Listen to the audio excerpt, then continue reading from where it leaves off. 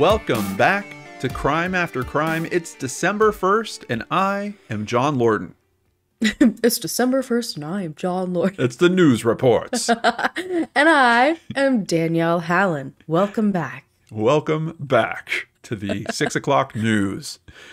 We just survived another Thanksgiving weekend, which, believe it or not, is actually a feat in itself. Okay, I'm going to stop doing the news report. It really is, though. Seriously. What if we just that should be our, April Fool's joke. Do it just like a news newscast. Report the entire episode. I don't get how I still, after years of being in the social media space, doing things similar to what some people do on their news reports, I still don't get that delivery pattern. I still don't get da da da da da da da da da da da. Like, it's, I don't know. Where did that come from? Who thought? I don't know. It does get your attention, though. In a way, it does. But I imagine, hearing a news report while you're standing in a crowded train station somewhere. Like, it would stick out just because the pattern of speech is so different and odd. And but in terms of the reality of like talking about someone that's facing a tragedy or having some type of ordeal they're going through. Yeah, not a fan of it. Don't know why this is the preferred way to talk about it. And has been for decades. And there's what kills me, Danielle, is seeing people that have now come up in an age of social media, and they're doing the same thing. Like, I'll see these 20-year-old newscasters doing the exact same thing, reporting live from the scene. How do they do it? That's kind of what impresses me the most. I'm like, did you just wake up? Like, what? No, I think there's a class. And you perfect it? No, I think there's a class. Someone's teaching this. I don't know. The Walter Cronkite School of Broadcast. I don't know. It's so weird. Oh my gosh. Oh, but I guess we better get back on topic. Okay, look, guys. We have survived newscasters, and we've also survived Thanksgiving weekend. We have. Why are we saying that? Because several sources actually call Thanksgiving the most dangerous holiday of the year. This is no joke. Yeah. You guys, food poisoning, okay? Allergies, and this is the scariest one to me. Heart attacks are some of the risks. Now, the American Heart Association found that an unusually heavy meal can increase the risk of a heart attack by about 4 times, okay? And just the 2 hours after eating. I'm scared. I'm scared too. That's so scary. I'm pretty sure I ran a test of that over this past Thanksgiving. See? Because, man, yeah. I wonder why. I don't know. But yeah, 4 times the risk in the 2 hours after eating. Of course, another big factor we've talked about on the channel here over the years, drinking and driving. The 4th of July and Thanksgiving are practically tied for the top spot in terms of fatalities, according to the American Safety Council. And of course, we have a few more holidays that come up on that list. 2 of them in this month, New Year's Day. Well, I guess New Year's Day is actually next month, but New Year's Eve and Christmas round out the top 4. Yeah, so you guys, please, okay, get that designated driver in place. It is so important. And also be sure to buckle up. More than half of those fatalities involve people not wearing their seatbelts. 2 seconds, you guys. That's something you can do so quickly to protect yourself. Yeah, I can't believe that stat. The one that I saw, I think it was 60% of those fatalities involved people not wearing safety belts. Like, I can't imagine that we still have that here, but we do. It's just a little public safety message for everyone out there, for the people that we care about the most. So we hope that you guys will hear that and put it into play for yourselves, just like we will. Now, we need to get ready to dive into the most dangerous aspect of Thanksgiving, in my opinion. Yeah. Black Friday Crimes Part 2. But before that, a few quick things. First of all, the polls for your favorite past episodes, where we've been asking for the past couple months for you guys to go fill that out. Those polls are now closed. All right. Hundreds of you voted. And we have our top 3 picks. Drum roll. So in 3rd place, World's Worst Alibi. Ooh, going back to World's Worst Alibi. Yep. Yeah. I'm excited about that. I am too, because I know there's more stories than the ones that we went for originally. In 2nd place, we're going to have another round of craziest evidence. And that's going to be a good one. For some reason, that episode in particular has always stuck out in my mind. Yeah. I think it's just because it's like you learn something new and it sounds so unbelievable. It's absolutely crazy. But the number one pick, which does not at all surprise me, is craziest getaway. No, I know it doesn't surprise her because she wanted to do it just a few months ago. She was trying to talk me into doing another episode of Craziest Getaway. So for those of you who voted that, I have been on your side this whole time. I'm telling you, absolutely love it. And so all of these episodes will be sprinkled in with several more other original topics over this last season. So yeah, a lot of good times. As excited as I am to hit those topics again, we've also got some great suggestions from you guys, and we're pulling from that list one that I'm especially excited about. Smelliest crimes. You would be, John. Isn't it great? You would be. It's such a great idea. We can go so many different directions with that. I have no idea. I'm so nervous. Oh, it's going to be amazing, Danielle. You'll see. You'll see. All right. Look, it's time to see what happened with the results for our last episode. Last month, Danielle told the story of a man who was in love, and he wouldn't let the bars of a jail cell keep him from his love. I told the story of a man who was in love with escaping from jail, with 5 escapes each. I wasn't sure how the audience was going to go with this, but boy, they found a clear winner. How did it play out, Danielle? You guys, I don't even want to say these results because I've already told John I don't believe them. I think something's off, but he's very confident. It's a scientific poll. We have 2 separate sources and they almost match. So this is legit. So on Twitter, I received 91% of the votes and John received 9. And it's essentially the exact same thing on the website poll. 89% for my story and 11% for John. Y'all, listen, I love taking a win in this podcast. I really do. I swear something's up with that. No, it's well, I have a theory. You want to hear my theory? I would love to hear your theory because I feel wrong taking this mug. I do. I have a theory. I think it had to do with a little speech. I went back. I listened to the whole episode. And I found a little speech in particular, and I think it tilted it for you. It's the part where you talked about that I was telling you how good my story was and how you were intimidated. Ah. So before we continue with this episode, I just want to let you guys know. Oh, no. Danielle has been harassing me. I've been getting texts in the middle of the night saying, John, you're going to lose in such a big way this month. And she wasn't even talking about last month. She's talking about this next one. She said, my story is so good, and John, you're a complete failure. Oh, and yeah, I'm like, totally Danielle, it's not nice. It's not nice to speak that way. But she wouldn't stop. I wouldn't. There was phone calls. She had a dozen dead roses delivered to my door. I don't even get that. So I don't know. I just want to let you guys know the truth of what happens here as we're trying to produce this show. But I got to tell you, scary background. I'm telling you, I'm evil. For getting 10% of the audience votes, like I feel like I should have just slept. Like it should have been, okay, now it's time for John's story. I'm pretty sure I could have still gotten 10%. I just about choked on my tea. No, I don't know. I'm convinced something's not right with that. I mean, I thought my story was great, but I thought both of our stories are great. And I did not walk away from that saying, oh yeah, smoked him. I think what I think won it is the character. The type of person that you were talking about versus the type of person that I was talking about. There was something very endearing about the story that you were telling. And mine was just, hey, this guy's trying to escape out of prison. And I had good detail about his methods. Like I loved that aspect of it. But the humanity of why you would escape from prison was way different for your story. Like, it's this guy's in love. And even when, his first partner passes away, he's in love with someone else. Like it's just his motivation. Our guy in my story, I never really understood what his motivation was outside of he's former military and he just likes escaping prisons. So Danielle, I will very happily hand over the Crime After Crime mug. Here you go. It changed on the handover, but there we go. It did. It's okay. It did.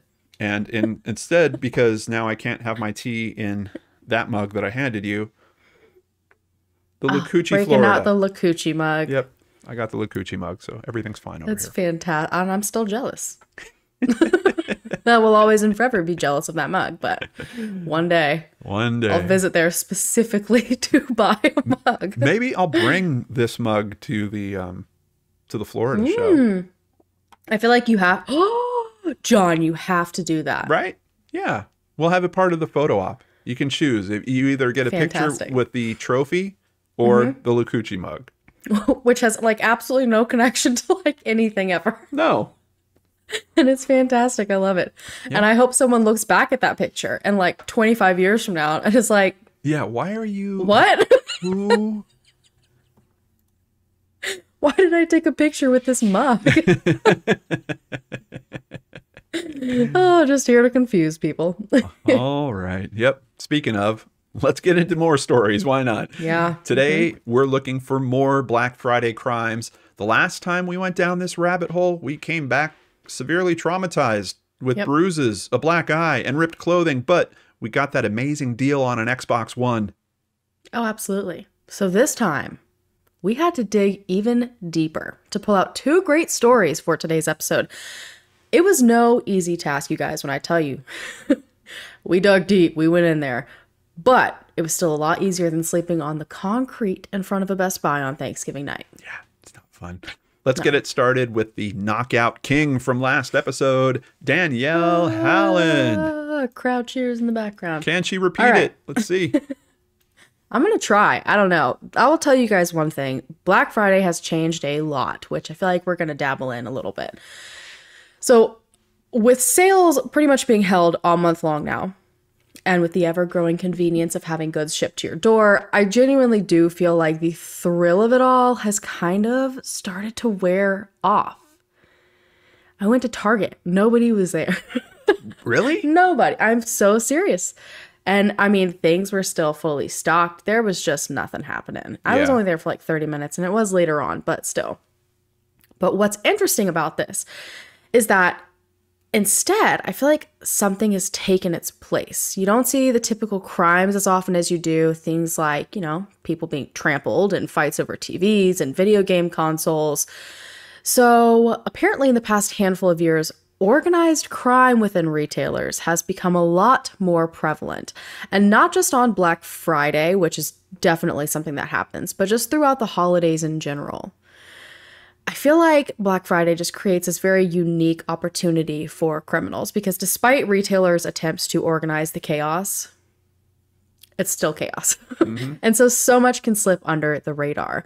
For instance, this year alone, Target has lost, get this, $400 million in organized retail crime. Ooh, like basically, you know, taking things off the truck and out of the out of the shipping dock. Wow. And they projected that between Black Friday through the rest of the year, they would lose another $200 million. So half of what they lost in 11 months, they plan to lose in just that one, just over a month time period. Wow. And we also saw the past couple of years, and me and John had already kind of spoken about this earlier in private conversation, that there are these new like smash and grabs, or what else did they call them? Like flash mobs, like just groups of people showing up and running exactly. in. Yeah. And we've seen a lot of those the past couple of years. I think there was actually one in Memphis, just this was the closest one to me, I believe, where 20 people came in and ransacked a store, stealing $100,000 in merchandise. And so there's actually been a lot of changes in security and things in retail around Black Friday and the holidays. There's even an organized retail crime task force. It's a mouthful. But back in 2012, that wasn't a thing. Completely different world. Most of those steps weren't being taken. Now, to take you back in time a little bit, in 2012, there were great deals on Fitbits, PlayStation 3s. Ooh. I know, getting fancy. Yeah. Keurigs, like when Keurig coffee machines were like the best thing in the world. And get this, iPhone 5s. There were deals on iPhone 5s. People were just in a shopping frenzy. And while organized crime, how we see it today during Black Friday, was not the largest concern, there were a few people ahead of the game. So this brings us to Black Friday that year. The Target store on Springfield Avenue in Union, New Jersey had opened its doors for the very first time ever on Thanksgiving Day. I'm sure all you guys remember this too. It used to be you did sleep on the concrete out front of Best Buy, but now they're like, you know what? Typically, we open at midnight. However, if we open up at 9 p.m. to pie-fueled shoppers, yeah, we're bound up our sales. They're like, all these people are running off a turkey and you're like, sugary gelatinous cranberry sauce, bring them in. And they weren't wrong. The entire night at that Target went swimmingly. There were no incidents that occurred, and the same thing trickled into the following day. But by late that Friday night, just as Black Friday was coming to a close, a plan was executed by a group of thieves.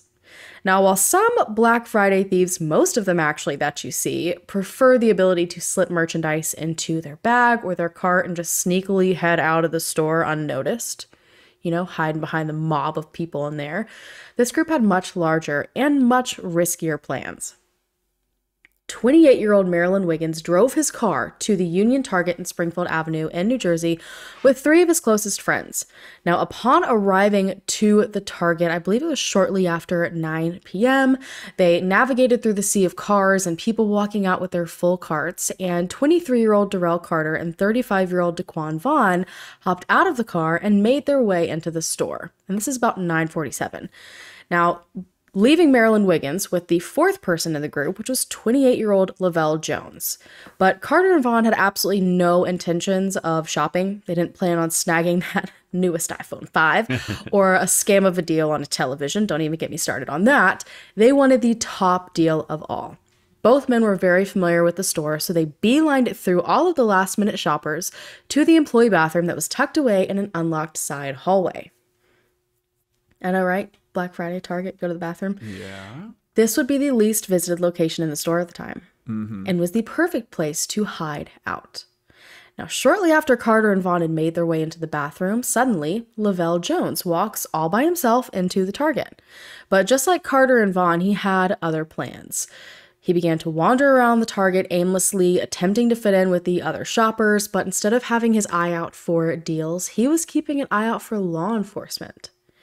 Meanwhile, Liggins, the driver, had driven the car to a portion of the shoulder off of Route 78 that backed right up to the Target. And you guys, I looked at this at Google Maps.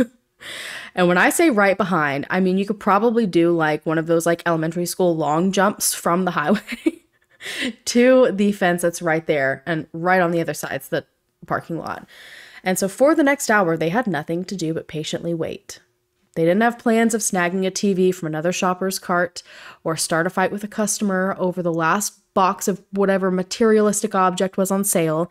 They were going to rob the Target cash room right at closing. Ooh. Now, this Target had just opened? It hadn't just opened. It was the first time they were opening like on Thanksgiving night. So they had been, okay. This was the first like extended Black Friday experience, I think. Gotcha. Because like around this time, I think stores like had been opening at like 4 a.m. and then they pushed it back to where they would open at midnight. And then I think it was like right after they did that, they were like, we'll just open Thanksgiving night. And there were like all those protests that happened. I don't know if you remember that. I love this whole aspect of thinking about staging this crime for the end of Friday because of how much cash is going to be at the location then. Exactly. And it's also got me wondering, like, does Loomis run their trucks on Black Friday? Like, I have never seen a Loomis truck. Yeah. Before on a Black Friday. Do they do cash pickups then, or are they just leaving it at these locations? That's, wow. Interesting. Exactly. Because, I mean, while the goods were definitely something of great value, and like lots of people do that, they go in there, grab a TV, fill their whole cart up, and they leave, and they've got, like maybe $1,000, $2,000 in items. Yeah. The amount of money that this Target had likely racked in over the last 24 hours, especially because this was something new and exciting for people. It's like, I don't know, people just get this mentality during Black Friday and they're like, oh my gosh, they're opening Thanksgiving night. This is so new and crazy, as if like 3-4 hours makes any difference. And so they were just raking in the money. And that was going to be a much larger amount than anything they could steal in items. Yeah, yeah. So finally, at 11 to 1 p.m., part 2 of the plan went into action. So Carter and Vaughn had a visitor in the employee bathroom, a completely unsuspecting poor victim. Uh-oh. I feel so bad for this employee. So as the store was closing up for the night, this employee, finally had a bit of a break, stumbled into the bathroom, hoping, for relief. It's probably been an incredibly long and difficult shift, only to find a gun in their face. Carter and Vaughn demanded that this employee put their hands behind their back. They then subdued the employee using zip ties and encouraged them to think of their family when it came to their next actions. And so Carter and Vaughn proceeded to tell this employee about their intentions, demanded to know the access code to that secured hallway that led to the cash room. And at that same moment, around 11 p.m., just as they're ambushing this employee, suddenly Jones, who's been wandering around the store for this whole hour, takes his few items, proceeds to check out. I guess his job for looking for security guards and police had ended in his mind, and so he slipped out of the store to wait and help out Carter and Vaughn once they hopefully were able to get their hands on the cash. Now, I'm not saying that if I were a criminal, I'd do things different, but that part doesn't make sense to me. Like, why would you leave probably one of the most critical moments in watching out the store? But regardless, he left. So finally, at around 11:16 p.m., the duo managed to get the code off of this Target employee and took him as a hostage out of the bathroom. Now, luckily for them, most of the other employees at this point were busy helping gather carts. They were cleaning up the dozens and dozens of messes that I'm sure were all over the place, closing down the store, so nobody seemed to notice. Now, after entering the code, they made their way down the secured hallway, and of course, the cash room was securely locked as well. I don't really know what... This seems like a very, well thought out plan, but at the same time... Yeah. Aspects of it are just not making sense. So instead, they decided to hide in a nearby utility room to wait for that final round of money to be gathered from the cash register and dropped off in the room for the night. And it didn't take long, as these exhausted employees just wanted to go home. Oh, yeah. So at around 11:28 p.m., another unsuspecting victim made their way down the secured hallway with a cart filled with cash. Now, as this employee starts to unlock the cash room, out jump Carter and Vaughn. And yet again, they're aiming their guns straight at the employee and basically demanded, lie down or you're in trouble, and subdued this individual with zip ties. And now all of this Black Friday cash right at their fingertips. The door is open. I mean, they didn't even have to work hard to do it either. Now, for one reason or another, Carter and Vaughn suddenly became worried about surveillance cameras in the cash room. Okay. I'm sure we've all been to Target. I mean, their entirety of their trip from the beginning to end, other than when they're in the bathroom, has been seen this whole time. But They all of a sudden were in a panic, And so they attempted, to knock out the security cameras, but their efforts fell short. And knowing that they were running low on time, they went ahead with the robbery anyways and piled over $50,000 into bags from the safe. Once they had cleared out the Target as much money as they could, they proceeded to run from the Target to Liggins and Jones, who were waiting in the car just off the side of Route 78, and off into the night they went. Meanwhile, those two poor employees are still tied up. They had remained zip-tied in the hallway for, I couldn't find an exact time, but they basically had to figure out a way to get themselves out. Nobody came down there for anything. And it wasn't until they were able to get those zip ties off and go run for help that anyone knew what had even happened. At this point, those men are long gone. So Union police were called to the scene right away, and I'm sure they already had dealt with who knows how many other crazy things that night, and they immediately went to the massive surveillance system. They're like, maybe we can catch who was responsible. There's way too many cameras in Target to not catch someone. And the security footage ended up capturing both Carter and Vaughn entering the store, immediately heading to the bathroom, shortly followed by Jones. I mean, there's outdoor cameras too that saw the car that they were getting in and out of, the whole entire thing. I mean, Jones' entire time walking around the Target, for an hour, that was all captured, and you can see him very clearly taking or making multiple phone calls throughout that time.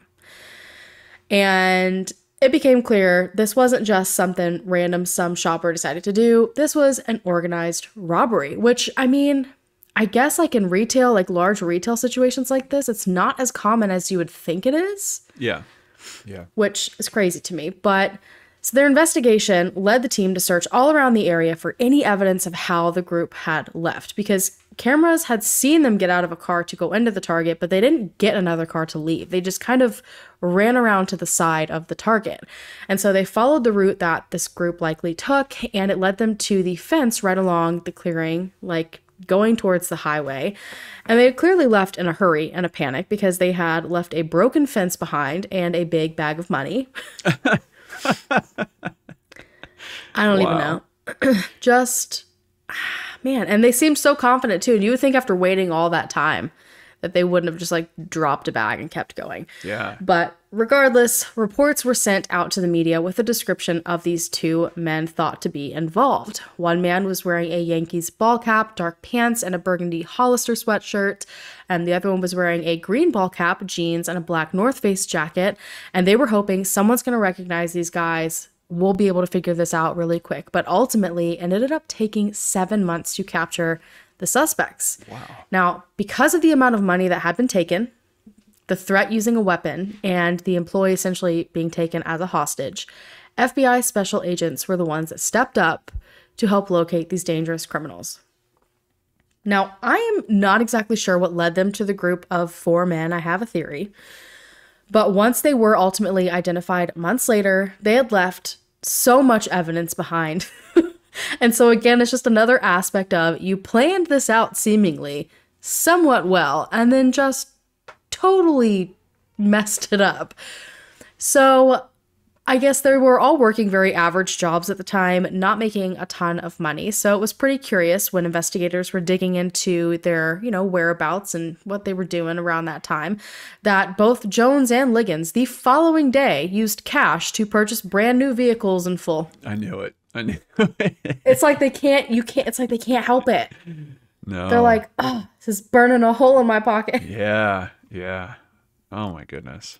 Yeah. So absolutely no efforts to conceal what they had done at all, or even slightly make themselves look less suspicious. Yeah. And so already they're like, okay, we're definitely, getting close to these guys. And also, since Jones had been seen on the phone multiple times, they're thinking, what if, he was communicating with the men in the bathroom? And so literally the most simple search warrant into their phone records proved all of that. So there had been multiple calls between Jones and Carter from the moment they entered the store, with the bulk of them being between 11:14 and 11:16. So like literally moments before they ran in and ransacked the entire cash room.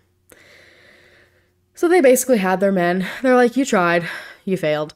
So on June 19th, 2013, they were all arrested and facing some pretty serious charges, and all of them pleaded guilty, surprisingly.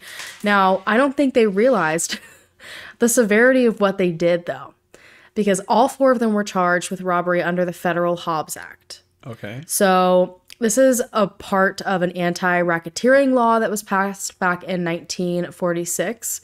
And essentially the law prohibits robbery or extortion that affects interstate or foreign commerce. And I think the biggest thing they nailed them under was it also prohibits individuals from making threats of violence, force, or fear to acquire property. And so they were able to nail them under this, and this typically carries a 20-year sentence along with a $250,000 fine. Wow. Wow. Not a good Black Friday for them. So Carter and Vaughn, who had held the employees hostage and actually physically robbed the target, were also charged, each of them, with using a firearm in the furtherance of a crime. And that adds on another potentially life sentence to, I think, a minimum of 7 years for that one. And so ultimately, Jones and Carter as well ended up receiving 10 years and 10 months in prison for their charges of the Federal Hobbs Act. Jones also received 3 years of supervised release afterwards, and Carter received 5 years of supervised release. And Vaughn actually ended up in a much nastier situation, because I don't think when they went into this and the planning of this that they thought that this was ever going to be investigated on a federal level. Yeah, yeah. I mean, I personally wouldn't have thought that, but the feds got involved. This Hobbs Act is a serious thing. And when the feds got involved and were digging up information on these men, they ended up finding out that Vaughn was involved in firearms trafficking. Like, and a lot, like a whole lot of different guns, all sorts of crazy things. And so he ended up with all of those charges as well. Wow. Now, ultimately, for just the robbery itself, he got a little more time than the rest of them. He received 13 years. And the getaway driver was only sentenced to 5 years of probation. And all 4 of the men had to pay $54,000 in restitution. Woo. And the crazy thing to me about this is that I feel like we see, like, I'm almost thankful. Well, I say that very lightly because I feel like most of the time when we think of crimes happening on Black Friday, we do think of like these silly things that happen or these accidents that end up being deadly. And I feel like never in my mind did I ever consider the idea that when I was Black Friday shopping that I could ever possibly be around a crime like that occurring. Yeah. Yeah. Do you know what I'm saying? Yeah. And so it kind of scares me. It kind of scares me because reading into all of the statistics of the most recent years and how this is becoming more commonly seen, it's scary. Yeah, absolutely. You don't you don't know while you're in there shopping that there's guys waiting in a bathroom that are going to rip the whole place off, and they're armed and they're threatening employees. I mean, there's and I mean, how scary would it be too if, you know, it wasn't just involving employees, you know, they come and it's the whole store, you know, it's just, I feel like everything has become more and more scary over the past couple of years, but it's just absolutely crazy to me. And so I don't know why I'd never considered this when it came to like Black Friday crimes. I know, I mean, I know we've seen really stupid things, you know, and other crimes occur, but this one kind of made me a little uneasy. Yeah. Well, I mean, you only spent 30 minutes in Target this year, right? So yeah. And look, I was honestly a little nervous. Because you did the research for this episode before you went? Yes. Yes, I'm not kidding. And well, I actually had last year something very scary happen on Black Friday, and it's just made me scared in general the holidays to go out in public. Yeah. Last year, something really weird happened to where we were going to go out for Black Friday to our local mall. And I will never forget, like, I wanted to get there at a certain time because I was like, I want to get there, like, before this or that, whatever. And I was being, like, anal about it. Yeah. And something ended up happening that, like, irritated me so badly, but it threw off our timeline by, like, 10 to 15 minutes. And finally, by the time we got to the mall, before we were even able to, like, enter, we were stuck in all this traffic. And I was thinking, oh, it's just Black Friday traffic. And all of a sudden, I see people running everywhere. The store that I literally planned to go to, like, just outside of it, there was a shooting. Like, and I was like, reminder to myself that sometimes things happen for a reason. And so, I don't know, you guys. I can deal with someone trying to pepper spray me over TV, but some of this organized crime and craziness happening lately, no thank you. Yeah. I want no part in it. I will do all my shopping online, or I just won't shop at all. It's just getting next level. Well, and I mean, to be fair, that for me, the whole, like, I remember being excited about going out for Black Friday for like, oh, there's this particular video game I want to get or something like that. With how easy it is to buy stuff online now, it's really just a matter of like, oh, I'm willing to wait for a day or two for it to arrive. So, and I don't know, I think Cyber Monday has kind of stolen the thunder a little bit. It sure has, man. And if we keep talking about these Black Friday stories like this, Danielle will never leave the house. I sure won't, man.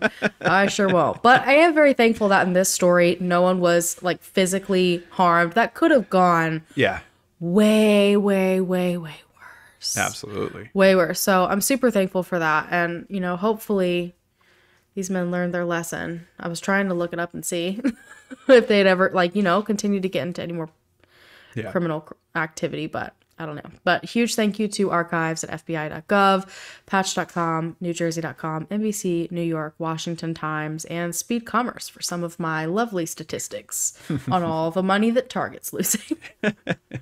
Yeah, that's really shocking too. Oh, A lot going on with that story. But we've got more work to do. We've got another story to get to, and we're going to do it right after this short break. Every day can't be Black Friday, but with HelloFresh, you can still save some money.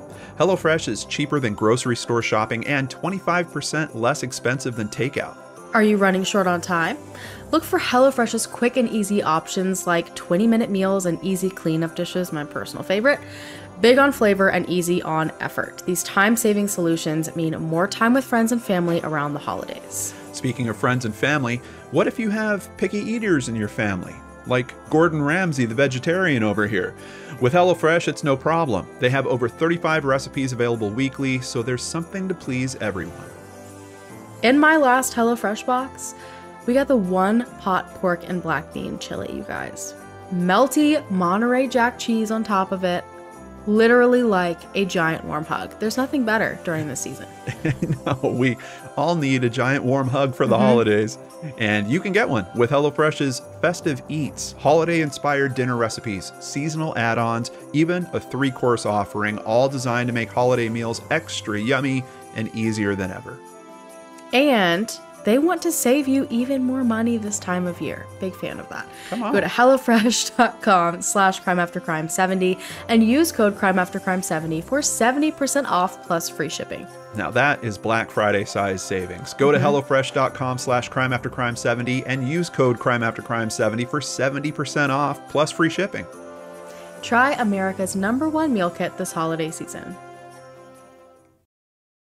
All right, welcome back, you guys. Honestly, I feel like John is going to get me on this one. This was a really hard research job. I feel like it's either really intense stories this is the speech that she gives to win. This is here. She's doing it now. I'm not.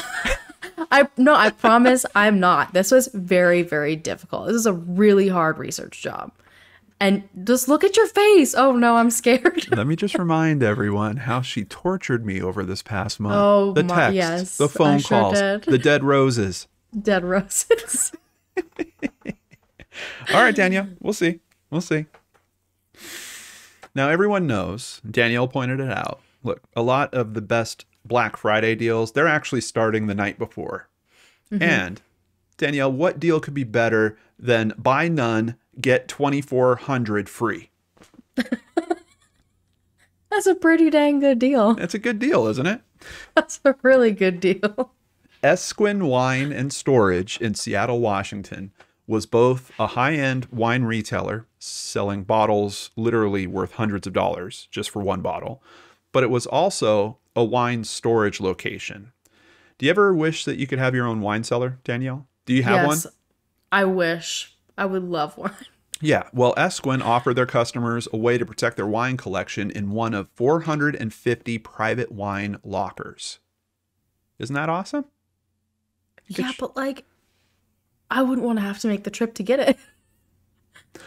Well, for people in Seattle, it's not that bad. Yeah. Yeah. Seriously, people in Seattle, this is nothing. Yeah, you live in the area. It'd be a little different for you, if you had to go to Seattle to get your wine, that'd probably be a problem, Danielle. But anything past 10 minutes? Yeah. They advertised it as a secure, temperature-controlled space with a fully equipped fire sprinkler system and security system with alarm monitoring 24 hours a day, 7 days a week. Customers even locked their wine locker using their own locks, so no one except them could access it. Sounds good, right? Yeah, sure does. Sounds like a lot for me, but nice and safe. Teach their own, man. Keep your wine bottle safe. Even the employees can't get into it. It's your lock. Yeah. Well, on Black Friday, employees at Esquin showed up, but instead of the sweet smell of a Chardonnay, they were met with the smell of something else. The building was filling with natural gas. The fire department was called in and found that 2 gas lines had been cut in the ceiling. They shut off those lines, but employees noticed that some other things were off. The lenses on the security cameras had been spray painted over. The motion sensors had plastic coverings on them. Someone had obviously been in the wine storage and tried to cover their tracks by blowing the whole building up.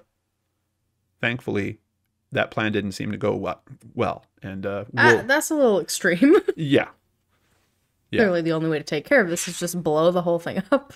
It might be a little insight into the personalities we're dealing with here, but we'll see. Well, I mean, if you're going to take the time to, you know, bust into a wine cellar like that, like I probably wouldn't even know that thing existed, you know?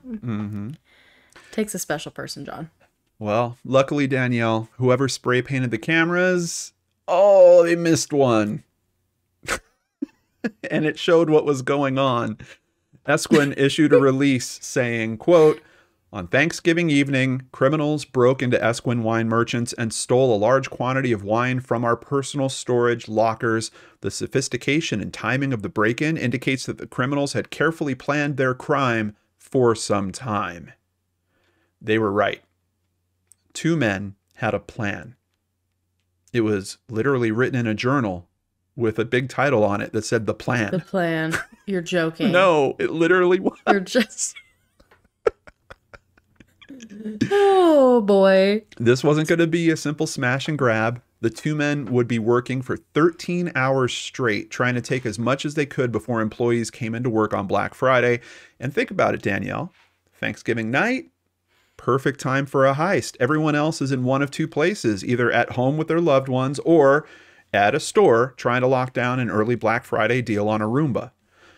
In that 13-hour heist window, the 2 men made off with 200 cases of wine. Now, each case holds 12 bottles. And remember, the money amounts we were talking about here, those bottles averaged over $200 each. It's estimated that they stole $648,000 in wine. Now, the staff at Esquin, they checked, hey, they had internal cameras, but they also had exterior cameras. Telling you, these people don't play games with their wine. Yeah, so they checked those, but 2 trucks were parked in spots that literally blocked the view of those 2 cameras.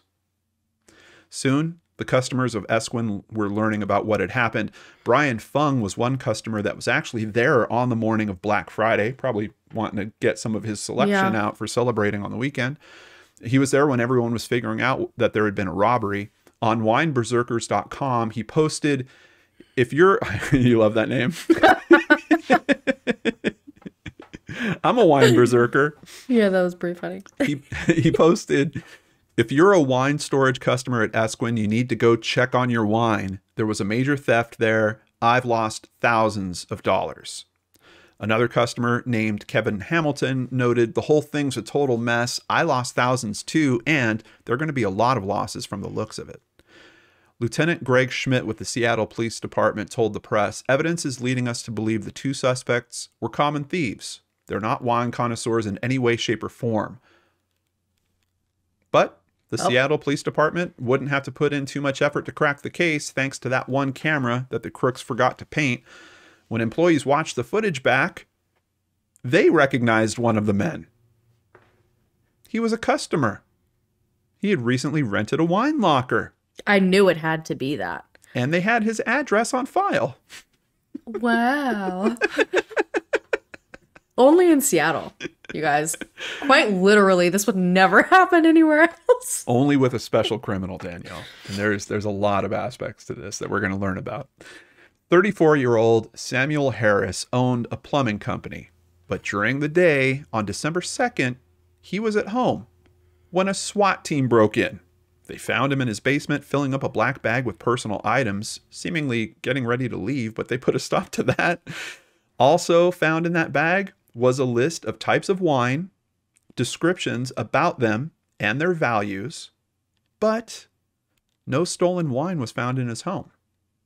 Investigators did also find correspondence with a wine dealer, and in the wine storage locker that Harris had rented, you know, the one that he rented, they opened it up and went and looked.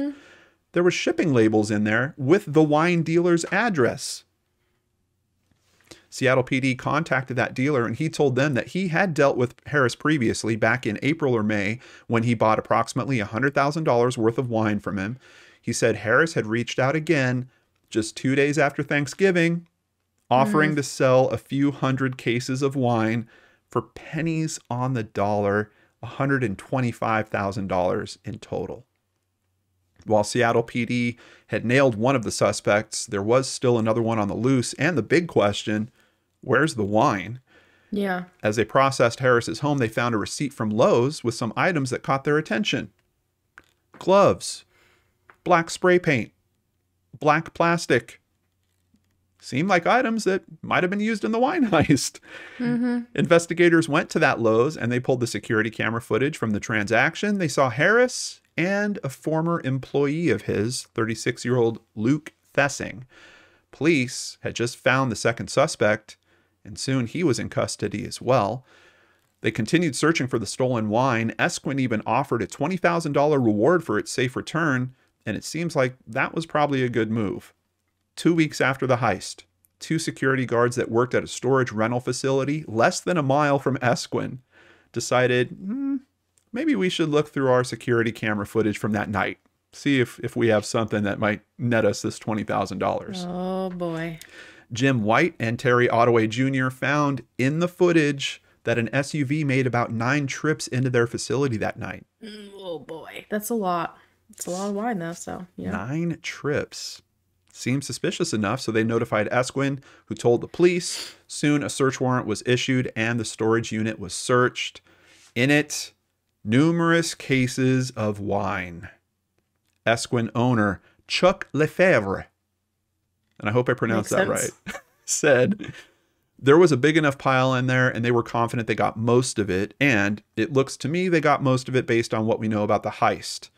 So Esquin made good on their offer, and those 2 guards that looked through the security footage, they wound up splitting the $20,000 reward. That makes me happy. Yeah. I feel like sometimes you hear about rewards like that and then like something comes out of it and then you never think to look back and check. Yeah. Be like, hey, did they like actually get the reward for that? Yeah, and I don't know if that's a failure of like the rewards not happening or just media not reporting on that type of stuff. While relieved that the wine was found, Chuck was still concerned that the wine could have been ruined if it wasn't stored properly. Yeah, because I know that some storage facilities have like the temperature control. Yeah. And people in their wines, man, my dad used to have like a wine chest refrigerator thing in one of our houses, and like, oh yeah, you don't mess with it. Yeah. Thankfully, you hit the nail on the head. The storage unit was also climate controlled, but this whole discovery created a new headache for Seattle PD. Lieutenant Schmidt told the press, detectives need to photograph and document each bottle, enter it into evidence, and then we need to find the owner of each bottle. They need to tell us what they're missing. We have to check that against the evidence we recovered, and then they have to identify their wine and prove ownership. How do you do that? I mean, you have to have original paperwork for when you purchased it. And even then, it's not like there's a serial number. Like, I don't know. Because listen to this next point. A victim may tell us they had a bottle of Washington Chardonnay in storage, but we may have hundreds of those. So especially if you had the same type of wine that was taken from numerous different owners, how would you ever know? I mean, it sounds like a gigantic nightmare. There is a year on the wine typically. Yeah. So, I mean, I guess that would get you kind of in the range, but there's still a chance that if you had another owner that had the same year, that maybe you wouldn't get the exact same bottle back. But yeah. But now you've got the cops handling all this, and they're also saying, hey, by the way, we have to handle that stuff delicately because they have to make sure they don't damage the wine as they're processing it and that they're storing it properly. So it turned into this whole thing for the police department as well. Chuck said the thieves targeted 15 victims and cherry-picked the wine that they wanted. So contrary to what the they knew what they were doing. The PD. I like that. I kind of like it too. Contrary to what Lieutenant Schmidt said, they actually did know something. But keep in mind, when they found Harris, he also had that list with the types of wines and the amounts and all that stuff. I don't know if he wrote that list after he stole the stuff or if... Yeah, I mean, I'm kind of surprised, though, that the police genuinely believed that it was someone that didn't know a lot about wine, because I feel like you would have to know a lot about wine to understand that that was even something that could potentially benefit you. Yeah. You know what I mean? Like, you would have to have some sort of knowledge there. Yeah. Not a random person's not going to be like, you know what I'm going to do today to make some money? Well, and it could also go like... I think either way, if you're stealing wine in this way, you're going to do okay because people that are paying for a storage location Like, you know, it's not going to be $2 chuck that they've got in there. It's No, going to be like absolutely decent not. wines. But to maximize on you committing this crime, you would hope that he would be able to tell the difference between a $150 bottle versus a $400 bottle. Yeah, And exactly. I don't know if he had that knowledge, or it's weird, Danielle, because I ran into this other crime, almost the exact same setup, two guys robbing wine, but this one happened over in San Francisco in California. As a matter of fact, they were trying to attach, they thought that Harris might have been responsible for that one as well. I'm just laughing because these places just are not at all surprising for me. Yeah. For these crimes to have occurred at. Yeah. But in that case, like, I don't know. I'm wondering if there's something about these dealers that they're supposedly going and selling this wine to. Like, are these dealers giving them the information about, hey, if you happen to get into this type of wine, or, you know, who collects a lot of that type of wine? It seems It's like art almost. I feel like there could be like that potential there. There's some level of intel here that is making me uncomfortable, like to the point of, I feel like there's more planning in this, and maybe the guys that are committing these robberies aren't the ones that are actually doing that level of planning. I feel like there's something else at play there, but I don't know. No, I can totally see that though, because it's like, hey, you know, here's this place where people store their wines. There's potential for this, and this to be there. How about you guys go and rent out a unit and case the joint, figure out your approach. So Chuck was also saying that they didn't clear out entire lockers. They picked wine that would be easy to resell. He told the press this was something out of Ocean's 11. The plan was extremely elaborate, well planned, fortunately poorly executed. Yeah. Well, now what does Chuck mean by that? I mean, honestly, Danielle, they missed one camera, right? Yeah. But outside of that, they moved it to a climate controlled area within a mile of where they were. I mean, all that seems like it was executed pretty well, but more analysis shows that we're dealing with some less than brilliant criminals here, as hilariously outlined by SeattleMet.com. Oh boy. The two men literally wrote down the details of their robbery in a journal and even titled it The Plan. But they left the plan in Harris's car. That's good. Yeah, where police would eventually find it. Police would also find a kit used for copying keys, a book titled Thinking About Crime. You're joking. No. How do you find these things, John? Good grief.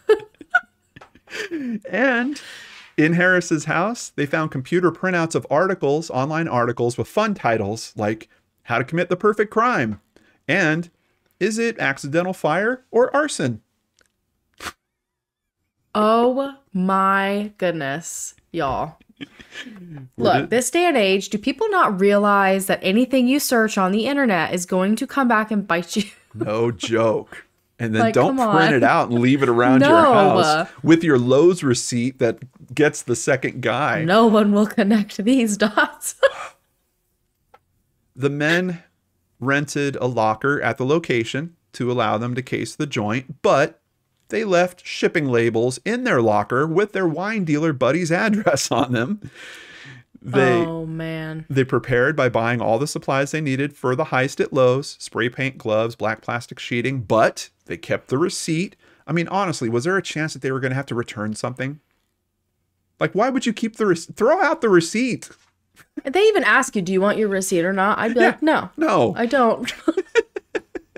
Take that and put it in your trash can. Yeah.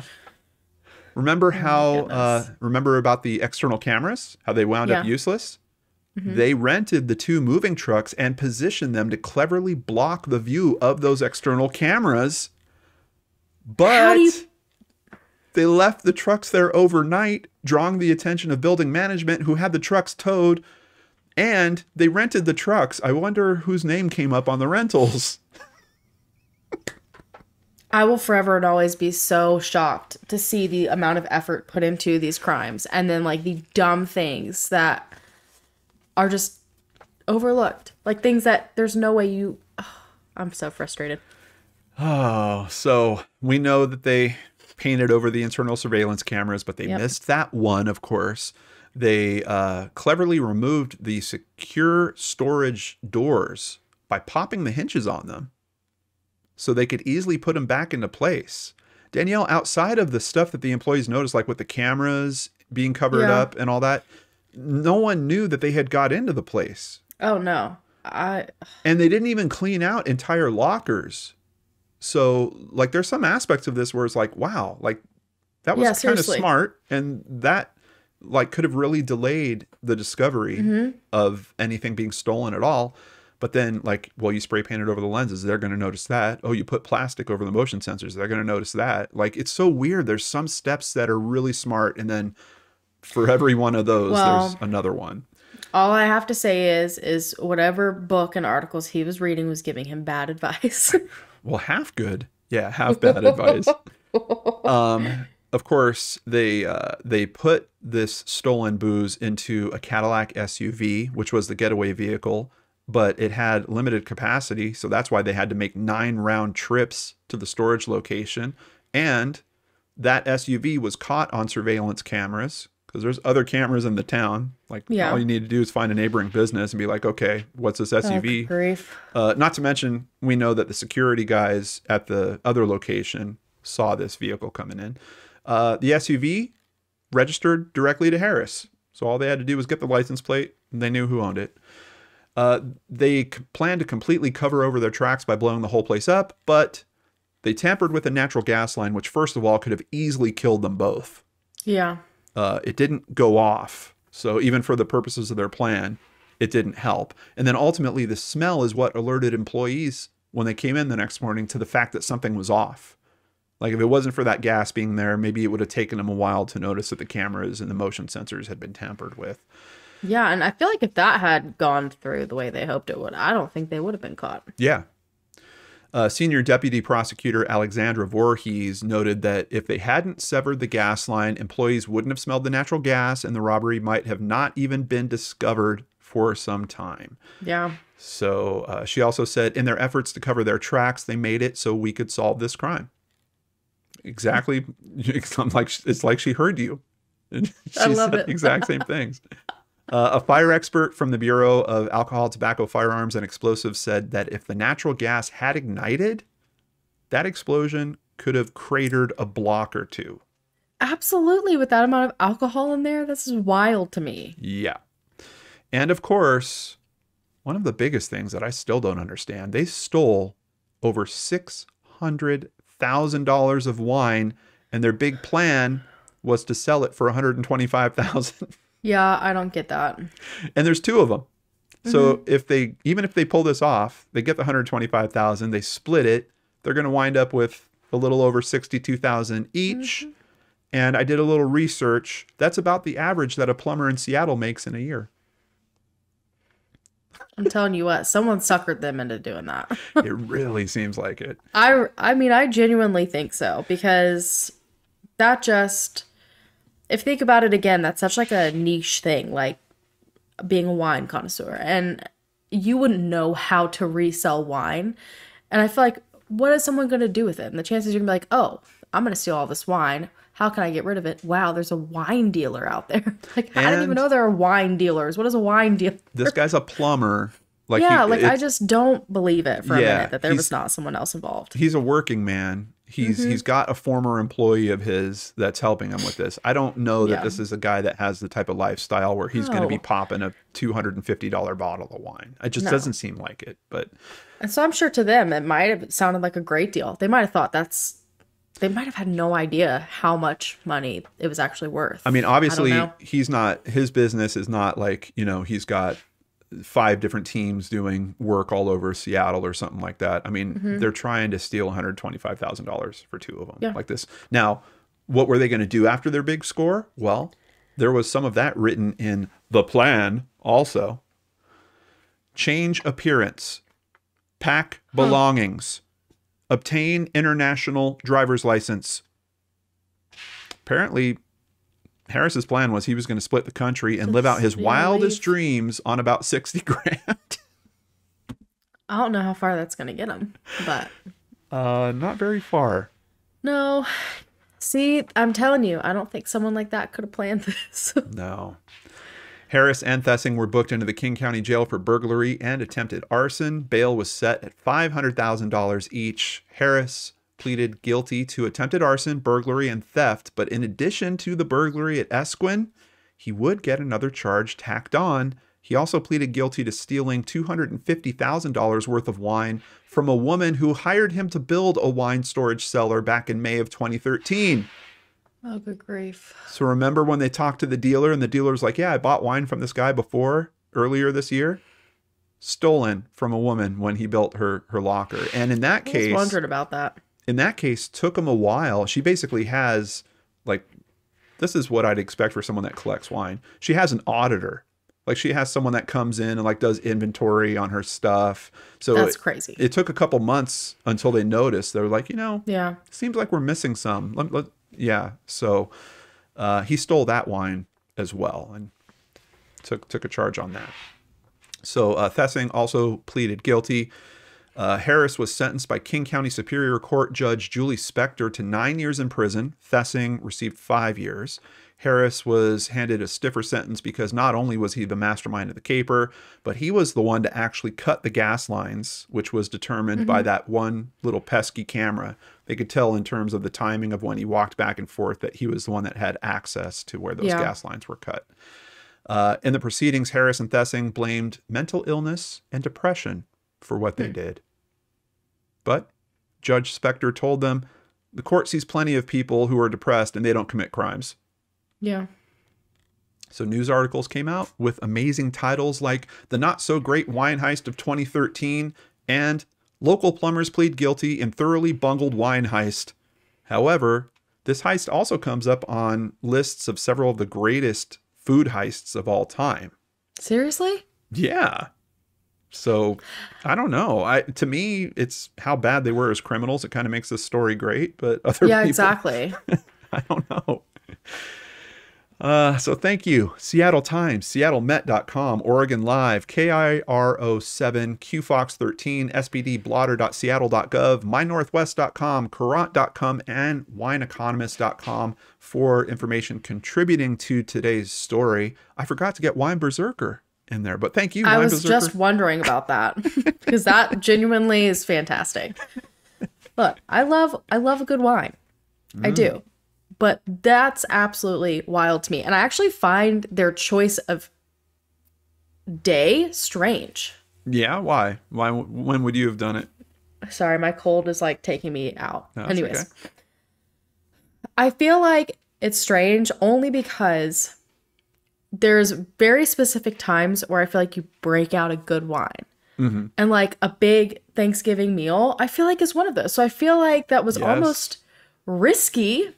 Because, I mean, first of all, if your goal is to get as many expensive, nice wines as you can, chances are a handful of those have already been taken out of those lockers and people are using them for Thanksgiving. And I don't know. And that's also, like you said, lots of people would probably be going to their lockers for that weekend. You've got family in town for a long time. And so I just feel like it's so strange that's when they chose to do it because I feel like the activity at the storage facility is probably a lot higher than normal. Well, I think the storage facility actually had hours, though. I don't think you could just enter it whenever you wanted. Based on some other stuff I saw, it looks like they got a copy of the master key. I just couldn't find how. Yeah. So somehow they got the key that allowed them access to where everything else was. And that's why they did it overnight, essentially. Yeah. But to your point, I just think people would notice a lot faster during that time period. It's kind of a good point. That's kind of a good point. I don't know. That just stuck out to me. It's kind of a weird choice in time. So yeah, and again, honestly, with their very bizarre things. Yeah, if they were going to do this overnight, they could have done it whenever overnight. Like maybe they thought because of the long holiday weekend, but they would have known that they were open the next day. Like, Isn't it weird to you? I think it's weird. It's just not well thought out. It's weird. It was like there's such good focus on some aspects, and then there's like just a blind spot, a huge blind spot to everything else. It's always so fascinating to watch how that works out. And it's such a common theme in almost every single crime. Doesn't it sound like some other person is giving them the information? Like, doesn't it sound like... I strongly feel like that's the case. Yeah. Like, doesn't this sound like, I'm going to tell you guys how to do this. Because if you're actually, I have to imagine, like in your story, there's an element of improvisation that's happening. Yeah. Those guys don't have everything they need to get it done on their way in, but they're discovering it as they're in it. Yeah. Here, it's almost back to this point about their notebook and the plan. Yeah. They've planned out certain aspects and they're running those things kind of well, but the stuff that is improvisational, like I bet blowing up the building wasn't part of the plan. Yeah. That stuff is just completely falling on its face. Which is, it really leads me to believe that there's another brain that's involved there. There's a sneaky wine dealer out there. I kind of think so. Yeah. I don't know. Well, yeah, we'll see what happens. Remember, Danielle's harassment. I know. Look, I have the worst cold. I'm living in my own karma. Oh, okay. This alone is like taking me out this episode. Well, we can almost let you go, Danielle, but we have to get through a couple of extra stories real quick. Absolutely. Why don't you get us started off on that? All right, you guys. Now, some deals on Black Friday just really aren't the kind that you would imagine. Okay. Black Friday 2017, officers in Middleborough, Massachusetts, executed a search warrant at a Fairfield Inn and Suites. It was the middle of the day, like 1 p.m., you guys, okay? So most people are busy shopping, sleeping, eating leftovers. But 45-year-old John Jones was setting up a shop of his own. He wasn't selling TVs. Detectives burst into his room to find him literally setting up displays of ecstasy and cocaine and Percocet and Xanax. Whoa. Just like the whole 9 yards. John Jones was catering to a very different kind of Black Friday shopper. Wow. And he was ultimately arrested for trafficking drugs. That's unbelievable. Like, you're going to invite people in and act like it's a store in there and have all these different displays and stuff. Like, what if people start grabbing stuff and just... Hilarious to me. Not well thought out, John Jones. No, it's not. But also, like, what? Like, I don't know. There's something funny to me about, like, dealing drugs, like, festive. I just have, like... Oh, yeah. He was having a Black Friday sale. Yes, he was literally, like, just... What kind of drug dealer does that? Like, I would be so interested to see what kind of person he is because it just sounds hilarious to me. He just wanted a little BOGO, a little buy one, get one free. Absolutely. Oh, goodness. Well, this is a story that sounds like it's from Florida. Oh, boy. But it's actually from Canada back in 2016. So people were lined up. Yeah, a little bit of a difference there. People were lined up at an Adidas store trying to get into the raffle to win the chance to buy a pair of Yeezy Boost 350 V2s. Now, when it comes to Yeezys, tensions can run high, and the crowd started getting restless. A few small fights broke out, but one man took it to the next level. Ripping off his shirt, he undid his belt and pulled it from its hoops. He was now armed with a whip. Like a shirtless and likely drunken Indiana Jones, he swang that whip around. He was like clearing the street, Danielle. There's literally footage of this. He is swinging it around. Unfortunately, he actually did hit someone. And oh, no. The way he was using the whip, he was holding the end without the buckle. So the other end had the buckle on it. He clipped some kid with the buckle, and that guy had to go get staples to close up his wound. I was about to say, you get hit with that, big problems. Yeah. Thankfully, someone was able to jump on the back of the shirtless man and get him in a chokehold until the authorities arrived and took him into custody. I can't find any details on why he went nuts, but I assume it's because he did. He did. No, there's footage. I know he did. But it's either probably because he ran out of maple syrup or he didn't have enough ketchup for his macaroni and cheese. Probably. Yeah. Gosh, you just keep making me hungry today. I do. Which says a lot because I don't know about ketchup on macaroni and cheese. I just often wonder what comes over people during Black Friday. And I feel like this leads me to my next one. I always refer to Black Friday as the purge, right? Mm-hmm. Because people just seem to get this overwhelming feeling that they can just do whatever they want to. I want someone to do a study on it. I feel like this goes across things like vacations, all holidays, field trips for kids. There's like this mentality that like kicks into everyone's, I don't know what it is. It needs to be studied. But Black Friday 2019 in good old North Carolina. Knightdale, North Carolina, authorities began receiving calls about a strange man doing very suspicious things in his car parked outside of Kohl's. Okay. I've never seen a more North Carolina statement. Kohl's is awful, but everyone here loves it. So when police arrive, they immediately smell marijuana as they approach this car in question. Okay. And they find 28-year-old Tyleek Shadu Little just chilling in his car, totally naked, with the windows rolled down. All right. Yeah. And so authorities are like, it's Black Friday in the middle of the day. You're in a shopping You're store. naked in a shopping center. Yeah. What are you doing? And so they're like, get out of the car and get dressed. And do you know what he does? Slowly drives away. No. No. I don't know where he thought he was going. Okay. Because all he did was slowly drive between two nearby buildings and parked there instead. I don't know if he thought he was invisible.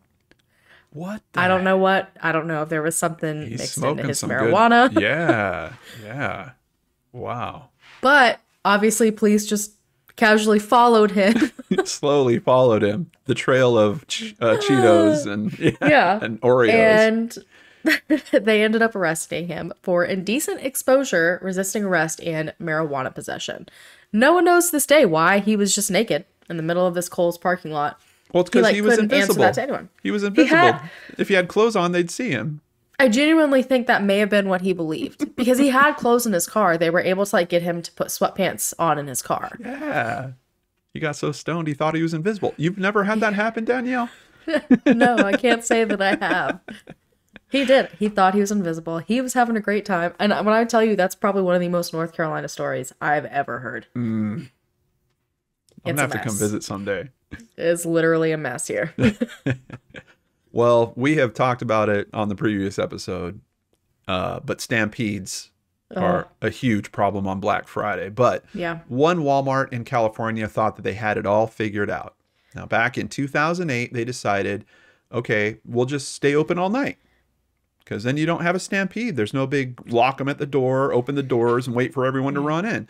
The only problem was as they were preparing for the blowout deals that were supposed to start on Black Friday at 5 a.m., they were wheeling out these pallets of shrink-wrapped items into the stores. And guess what happened? People went nuts. They were ripping at the items, fighting with each other. The staff literally had to call in the police to clear out the whole store. But the customers didn't leave. Like little Black Friday zombies, they banged on the front glass. Let me in. You're joking. Let me in. They tried to sneak in through the gardening section. Let me in. What kind of crazy world do we live in? Danielle, the cops had to stay for several more hours. The deals were just too good. That's absolutely absurd, John. Look, I know I'm very old fashioned, but consumerism and buying all these things, why does it make everyone so crazy? The psychological aspect of all of this is so wild to me. Yeah, can you think... Let me in. Let me in. Can you think back through your life?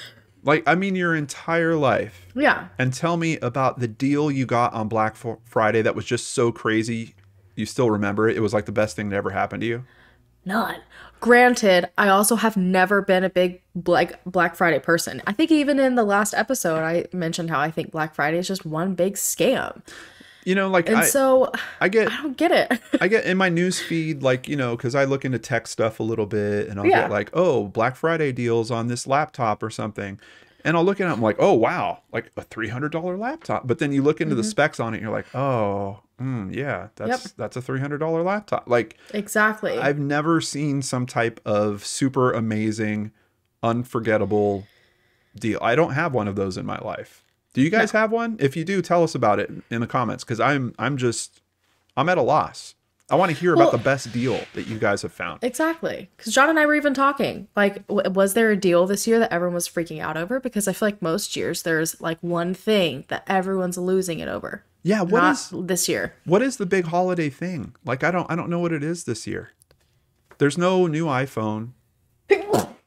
Danielle's face is gonna blow up. Are you okay? Yes, I promise I am trying to hang on here. Yeah, she's keeping it together. We're almost at the end. Oh. I don't know. Yeah. I don't know if there's anything worth all that craziness. I mean, there is this exciting element to it, but I guess. Not anything that's worth what we know happens. I mean, you know, if I want to get in a mosh pit, I guess. Yeah. You can either go to a concert where that happens or you wait for Black Friday. Exactly. Danielle, who's going to win this month? I'm pretty sure it's going to be you. We're just going to flat out say that. Oh, no, I don't think so. I don't think so. I definitely liked your story. I liked your story too. How on earth did they think they were going to pull that off? I genuinely think they put way too much faith in their last minute blowing up the wine store plan. Yeah. Oh. But ultimately, it's not up to John or I. It is up to you guys. You guys get to vote on who told the best. And this is important, you guys. The best Black Friday crimes part 2. Do you remember who won last year? Or not last year, but when we last did it? I don't. I'm not sure. We're going to have to figure that out. Yeah, I'll bring that up on next month's episode. I'll make sure that we have that. Yeah. Something could hang in the balance here. Someone could steal away a win. Well, and if the same person doesn't win from last time, are we going to have to do a Black Friday Crimes Part 3 to try to find the winner? Probably not. You can vote on the Twitter account over at @CrimeAfterPod for the first 7 days after the episode drops. Or you can also head over to www.crimeaftercrimepodcast.com and vote there. We also always have a link in the description box below, and you can still click the little letter I. At crimeaftercrimepodcast.com, you can find all the links you'll ever need, including where to find more content by Danielle and myself, how to suggest show topics, join our Patreon, shop our Teespring store, and of course, vote. Oh no, you're not voting anymore. The voting is closed. Yeah, but the voting is closed. We still do have a spot or two open for topics. So if you guys have some topics that you think we need to hear about, get them in there. Yes, please. Also, big thank you, as always, to our patrons. You guys, we have so much fun over there. You get a bonus Patreon special segment monthly, and it's a lot of fun. You get to learn a lot about John and I, plus patrons get a personal shout out in an upcoming Patreon special. Don't forget, you can come and meet us, plus attend our final episode at CrimeCon Orlando in September of 2023. Come on, you guys, come and meet up with us. It's our big finale. It means a lot to John and I. We would love to see you guys there. So how do you get your name on the guest list and a bunch of free Crime After Crime swag, which is usually awesome, just saying. Visit crimecon.com and buy a standard CrimeCon pass today using our code CrimeAfterCrime with no spaces. And then you email your receipt to crimeaftercrime@lordanarts.com. That's crimeaftercrime@LORDANARTS.com. Honestly, I will say the sooner the better, though, because we do have a limited number of seats and swag, and we don't want you guys to miss out. Yeah, last time we did have some people that couldn't get in because they didn't get it in time. Yeah. So be sure to jump on that. Next episode, we will be back with an original topic suggested by you wonderful people. One that we're both super excited about. Blame the paranormal. I like this topic. I really like this topic. Yes. But if anyone watches my personal YouTube channel, you already know that. I am so fascinated by it. So crimes it's gonna be a where good one. The paranormal gets blamed for some reason. Yes. It's like a common theme in my house. I'm like, oh, I didn't break that. That was the ghost. The ghost did it. Farm ghost. The farm ghost. Look, real thing, not lying. All right. This show is produced and hosted by myself, Danelle Hallan, and the amazing John Lordan. If you enjoyed today's episode, please rate or review us on whichever platform you found us on. Thank you. Have a great month, you guys, and we will see you guys again soon on Crime After Crime.